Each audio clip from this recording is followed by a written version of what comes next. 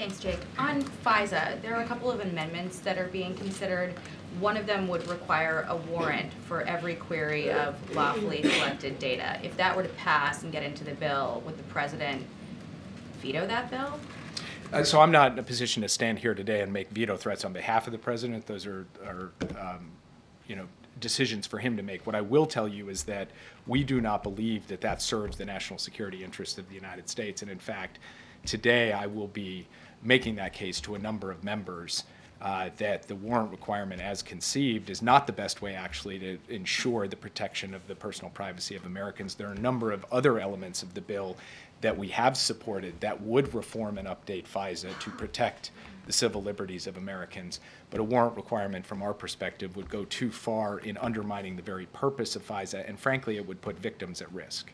Also on TikTok, sir, just as the National Security Advisor, is it at all problematic for the president's campaign to be using a platform that is deemed a national security threat? Is there a risk that mixed messaging here could be a problem? I'm not going to deal with campaign questions here. All I will say is that the United States has supported legislation in the Congress to give us a broad set of tools and authorities to deal with the larger issues of social media platforms. We continue to hold that position. Nothing in that has changed. Yeah.